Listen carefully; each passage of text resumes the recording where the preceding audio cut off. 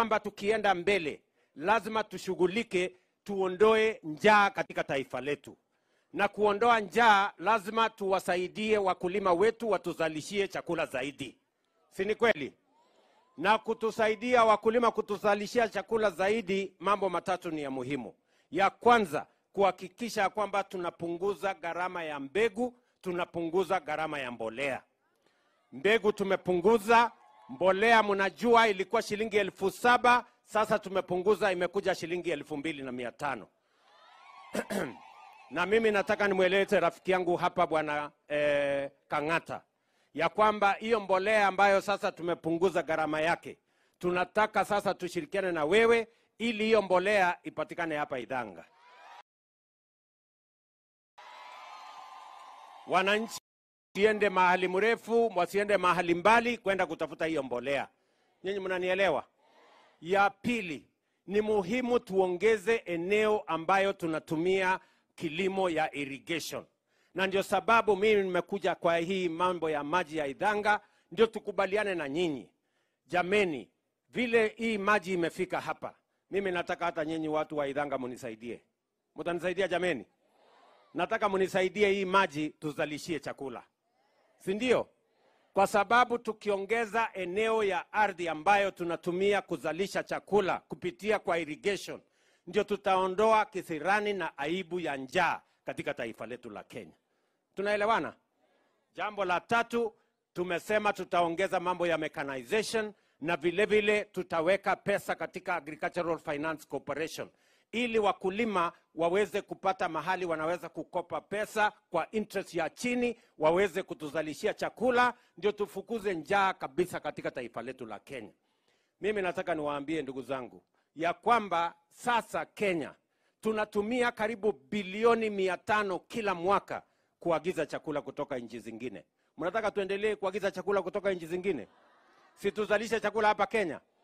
Ndio nimesema badala ya sisi kutumia pesa yetu kununua mahindi, kununua ngano, kununua mchele, kununua sijui nini kutoka nchi zingine, hiyo pesa tuweke katika kuzalisha kilimo Kenya. Tuwasaidie wakulima wetu, tuwapatie maji ya irrigation vile tunafanya hapa, tuwapatie mambo ya mbolea na mbegu, na tuhakikisha kwamba mko na pesa ya kuendesha kilimo, ndio tuondoe njaa katika taifa letu la Kenya. Hiyo bilioni 500 badala ya kulipa wakulima wa sehemu zingine, tulipe wakulima wa Kenya watuzalishie chakula, tuondoe njaa na Kenya isonge mbele. Watu wa Idhanga tunaelewana jameni? Mnasema tuendelee namna hiyo? Si tuzalishe chakula hapa nyumbani? Ndio nilikuwa nawaambia wale jamaa wengine wale wa mambo mingi, walikuwa wanabeba sufuria wanaweka kwa kichwa ati ndio bei ya unga ishuke chini. Hata kama wewe ni wazimu kiasi gani, ukiweka sufuria kwa kichwa bei ya unga ndio itashuka? Si mpaka watu waende mashambani, mpaka tulime, tuzalishe chakula, tuweke irrigation, ndio chakula tupunguze bei, ama namna gani? So mimi nawauliza jameni, tushirikiane barabara hiyo, kwa sababu ndio njia ambayo itatusaidia kama wananchi wa Kenya. Ndio mimi nimekuja hapa. Watu wa Idhanga, jameni, mkipata hii maji, mtanisaidia kuzalisha chakula? Kabisa. Na sio ya bure, mnazalisha chakula, sisi tunanunua. Si ndio? Na vile vile nimesema mkizalisha hiyo chakula, hatutaki tena hiyo chakula iharibike. Tunataka pia tuwe na soko, mahali ambapo iko cold room. Mahali mkileta chakula inapata mahali ya kuweka kwa store vizuri, hiyo chakula ambayo mmetumia nguvu nyingi na mmetumia pesa zenu kuzalisha isipotee tena. Na ndio sababu hiyo nimekubaliana na mjumbe wenu huyu. Na nimekubaliana na yeye tunajenga soko mbili ya kwanza hapa Gatanga. Tumeweka milioni 100 ya kujenga hizo soko mbili, na tukipanga vizuri hata hapa Idhanga, wewe mheshimiwa, tupange tuweke soko ingine hapa Idhanga, ndio watu wa hapa vile vile. Nyinyi mnanielewa? Si mnazalisha chakula hapa? Sasa tutawapangia soko mzuri ambaye tutaweka hapa. Wapi ile mtu yangu ya mkono hapo, apange hii kazi ya hapa soko. Wewe kwanza ndio utakuwa mtu yangu ya mkono leo, wewe mheshimiwa wakili. Si ndio? Huyu sasa utaandamana na mimi ndio nipange mambo ya soko ya watu hao, watu wa Idhanga. Tumekubaliana? Ndio tuhakikishe ya kwamba vile nimekubaliana na governor wenu, tunajenga County Aggregation and Industrial Park. mahali tuta aggregate ile chakula yenu yote na tuweke hapo processing na tuweke hapo value addition, ndio tuweze kupata chakula ya kukula hapa nyumbani, ile ingine tu process, tu value add, tuuze kwa wananchi wengine Kenya, na tukipata soko ya nje pia tuuze katika masoko mengine katika nchi ya Kenya. Tumekubaliana jameni? Vile vile mimi nimekuja hapa na nimefurahi ya kwamba bado tuko na mpango kubwa ambayo itatusaidia sisi wote. Nimeona hapa tuko na community health promoters. Si ndio? Tumekubaliana na huyu governor wenu ya kwamba mambo ya matibabu, vile nilisimama hapa niliwaambia tunabadilisha mambo ya matibabu. Ndio watu wawache kuuza shamba yao kulipa pesa ya hospitali. Watu wawache kuuza ardhi, wauze ng'ombe, wasifanye mambo hiyo ingine yote. Tunataka tuwe na mpango maalum ambayo mambo ya matibabu hospitalini, serikali iwe na mpango ambayo itahakikisha hakuna mwananchi tena atauza mali yake kulipa gharama ya hospitali. Gharama ya hospitali italipwa na serikali ya Kenya. Nyinyi mnanielewa? Na sababu hiyo tumebadilisha sheria ya Kenya ya matibabu. Sasa tuko na sheria 4 mpya. Hata saa hizi public participation inaendelea ya vile hiyo sheria itatumika kuanzia tarehe 1 mwezi ujao, kwa mapenzi ya Mungu. Ndio tuweze kupunguza gharama ya matibabu. Tulisema mambo 3 ya muhimu, ama ni 4 ya muhimu. Ya kwanza, tuwe na Hawa community health promoters. Kila kijiji na Hawa community health promoters tuko na wao 2,000 hapa Murang'a. Mimi nimetoa equipment, huyu ndugu yangu Kangata amepanga Hawa ku identify. Tumepatia Hawa equipment, wako na equipment ya kupima mambo ya sukari, wanaweza kukupima mambo ya pressure, wanaweza kukupima mambo ingine, wakuambie mambo yako iko namna hii, enda hospitali, fanya hivi, wacha kukula sukari mingi, wacha kukunywa maziwa mingi, usikule nyama, usifanye nini, ndio ukue na afya. Ama mnataka namna gani? Hawa watu wakikwambia maneno ufuate ile. Wakikwambia wachana na pombe, wachana na pombe. Usiwache maswali mingi kusema ni wache pombe kwa sababu gani. Sijui kama tunaelewana. Hawa community health promoters watakuwa katika kila kijiji. Ndio tuanze kushughulikia mambo ya matibabu pale kijijini. Hata kabla hujaenda hospitali, ujue hali yako ya afya pale kijijini. Unajua pale kijijini kuna mtu mgonjwa lakini hata hajui ni mgonjwa. Si namna hiyo? Na anakaa na ugonjwa ambaye ingetibiwa na shilingi 100 mpaka inafika matibabu yake sasa inakuwa shilingi 1,000,000 kwa sababu ya kutojua. So Hawa community health promoters wakikuja kwenu, tafadhali ushirikiane na wao. Hawa ni officers wanatusaidia, na tumekubaliana na governor. Yeye atalipa mshahara yao kidogo nusu na mimi nitalipa yao tena nusu. Tumeelewana? Zamani walikuwa wanafanya kazi free, lakini sasa mambo ya free Kenya hii imepungua. Ama namna gani? So tumekubaliana ya kwamba tutawapatia marupurupu kidogo. Tumekubaliana? Ya pili, tumekubaliana vile vile katika hiyo sheria mpya, wale watu mnalipa shilingi 500 NHIF. Kama mapato yenu iko chini, tunataka kufanya assessment, ndio wale mapato yao iko chini tuwapunguzie kutoka 500 ikuje 300 kila mwezi. Ndio watu wengi waweze kulipa. Jambo la 3, tumekubaliana vile vile ya kwamba kuna wananchi wengine wako na mapato ya chini zaidi. Hata hiyo 300 kila mwezi hawawezi kulipa.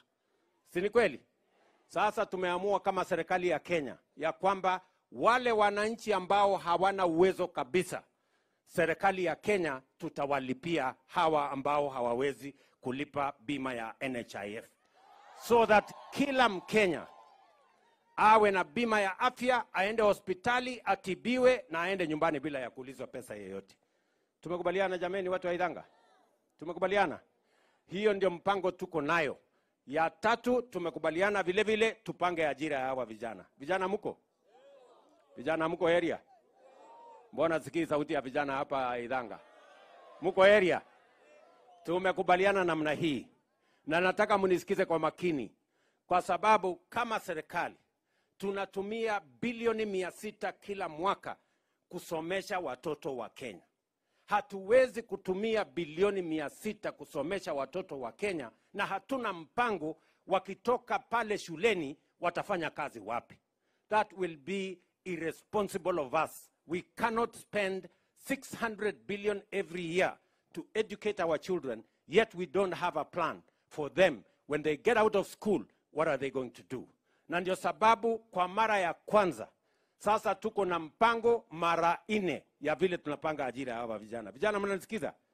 Na kila mtu unajipanga na akili yako. Hakuna mtu atakuletea kitu mpaka nyumbani. Lazima utumie network. Uvurute aerial iende juu ndio ama namna gani? Si mnanisikia? Si mimi naongea kwa lugha mnaelewa? Tuko na mambo 4 tunafanya na nyinyi vijana mjipange.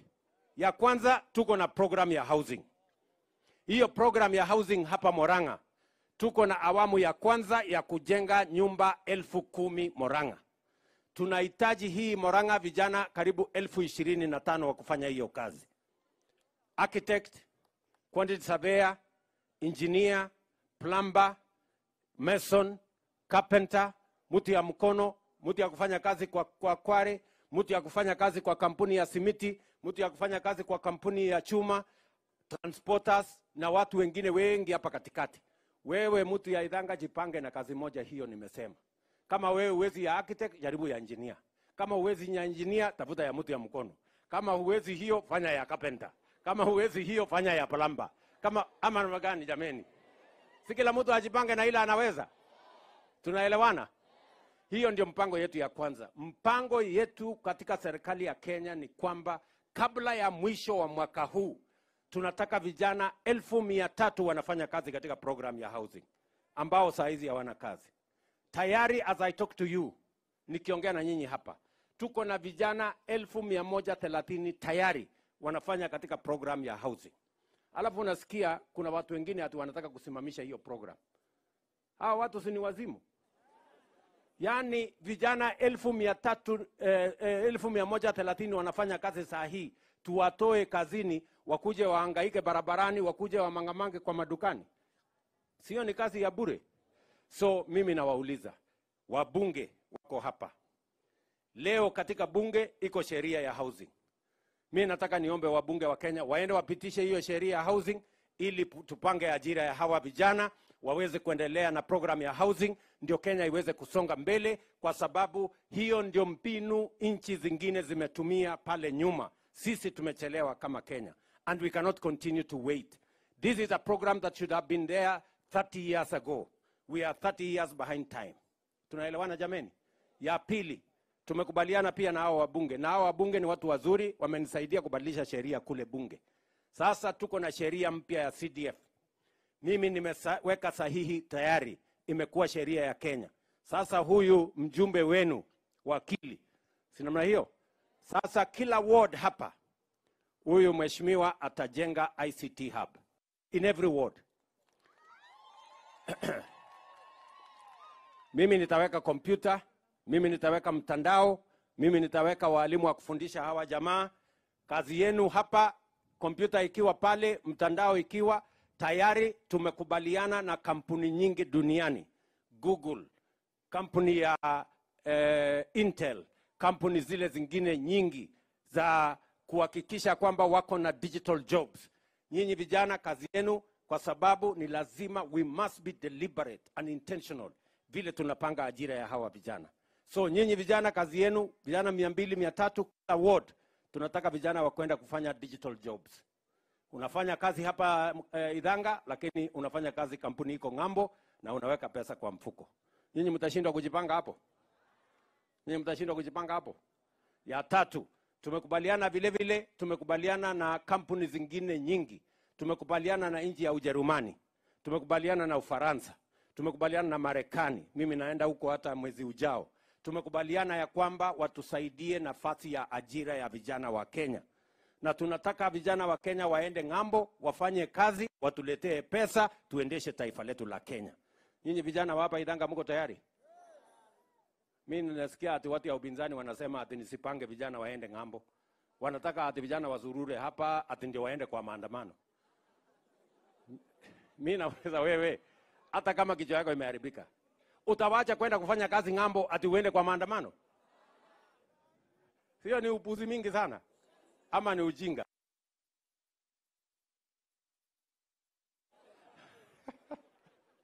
Sijui kama tumekubaliana. Nipange ajira ya hawa vijana? Si nipange? Tupangane na hawa viongozi.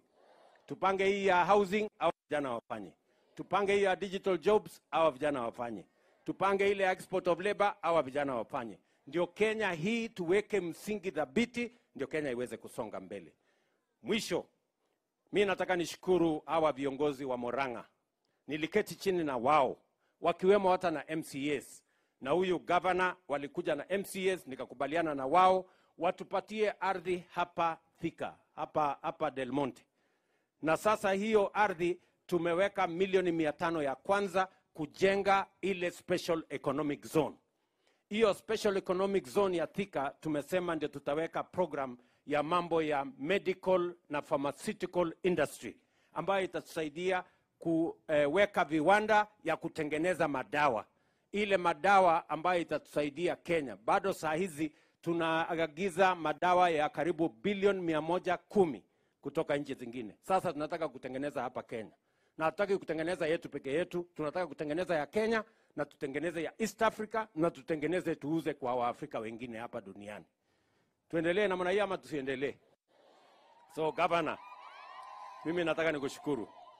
Na mimi nataka niwahakikishie hiyo project hata ni vile imechelewa kidogo. Hiyo project tumeshapanga tayari ili tuanzishe the first earthworks na the first phase, ndio tuhakikisha kwamba hizo viwanda zinakuja hapo, vijana wenu wapate kazi na pia tuweze kutengeneza viwanda ambayo itatupatia bidhaa ambazo kwa saa hizi tunaagiza kutoka nje. Kwa hivyo ndugu zangu, watu wa Idhanga, mimi nataka niwaambie leo, mimi nimekuja pia kuwaambia ya kwamba awamu ya pili, hii maji bado haijafika kwa nyumba yenu. Si ndio? Kwani hamjui ati mimi najua? Kwani mnaona mimi mimi sina network? Mimi najua hii maji haijafika nyumbani, si ndio? Ndio nimekujia leo. Nilisema maji itafika hapa, lakini sasa mimi nataka niwaambie maji itafika nyumbani. Sasa awamu hiyo tumeanza hivi sasa. Tumeongea na watu wetu wa Ubelgiji. Unajua watu wengine wananiuliza, wewe umeenda kufanya nini ng'ambo? Sasa nisipoenda kutafuta pesa ya kufanya hii kazi, nitapata wapi pesa ya kufanya hii kazi? Si lazima niendee hii pesa. Mimi nikikaa hapa kungelia tu kwa maduka hapa. Si Kenya hii itakwama. Ati tucheze rege hapa, wale walituambia ati tucheze rege. Tukicheza rege hapa si Kenya itakwama. Si mnaona tulicheza rege mpaka Magadeni karibu ituzamishe. Ama namna gani? So hiyo pesa sasa tumepata ya kuendesha hii mradi yenu. Na tumesema hii mradi tunataka ifikie watu 1,100 katika sehemu hii ya Gatanga. Na vile vile nimekubali ya kwamba tusaidie pia ndugu zetu wa Masinga na ndugu zetu wa Yata waweze kupata sehemu ya hii maji. Tutafanya expansion ya storage ndio pia na wao waweze kupata maji, kwa sababu tunataka kuendelea katika hali ambayo hakuna watu wanawachwa nyuma. We want to move together. Tumekubaliana ndugu zangu? So hiyo awamu ya pili ndio nimekuja kuanzia kabla ya tarehe ngapi? Wewe wapi waziri? Hii program itaisha lini? August, umeniambia August. Mimi August nitarudi hapa. Na nikirudi hapa nitakuja kuuliza hao watu kama maji imefika nyumbani. Si ndio? Mnajua August ni tarehe ngapi? Ni mwezi gani? Mwezi wa 8. Wacha nikupatia allowance ya mwezi mmoja, ikuwe mwezi wa 9. Ndio usifanye makosa. Sitaki nikuja hapa niulizane maswali na wananchi. Si namna hiyo? Sasa mwezi wa 9 hii maji iwe imefika nyumbani. Na nyinyi pia sio maji tunaleta ati maji ya kuja kuoga tu ndio mkue wasafi. Tunataka pia maji mtumie, msalishe chakula ndio tufukuze njaa. Allah, ama namna gani? Si namna hiyo? Tumekubaliana watu wa Idhanga? Tumekubaliana ya kwamba nitalete maji na nyinyi mtasaidia kusalisha chakula ndio tupeleke Kenya mbele. Hebu nione wanasema tumekubaliana. Bas. Acha niwachie hapo, bado niko na kazi nyingine. Naenda kazi sasa huko Kandara ya kuanzisha program ya housing. Alafu nitaenda kazi nyingine kule Maragwa, alafu niko na kazi nyingine kule tena Odhaya kwa sababu hii kazi mlinipatia iko na kazi mingi, lakini mimi nafanya na bidii. Si namna hiyo? Si ndio? Na mimi nitakuja hapa mpaka mchoke na mimi. Nitakuwa hapa kila siku. Na mimi naona siku hiyo nyingine nikikuja nakuja kulala Idhanga hii. Ama naweza kukosa mahali ya kulala hapa? Naweza kukosa mahali ya kulala? So, mjipange. Next time nikikuja nitakuja na blanketi. Na mtaniambia mahali mimi nitalala. Si ndio? Kwa hivyo mjipange mapema. So, hapa niko na ndugu yangu ambaye nafanya kazi na yeye. Mulinipatia huyu mungwana anisaidie kusukuma hii kazi ya Kenya. Anaitwa Rigathi Gachagua. Mnamjua huyu mungwana?